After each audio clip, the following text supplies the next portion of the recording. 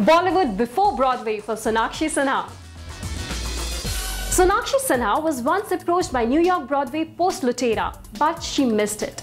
The Lutera babe expressed her regret saying, "Yes, I was approached, but I wasn't able to do it because in order to go there, rehearse, practice and give that much time to the shows, I couldn't leave my work here."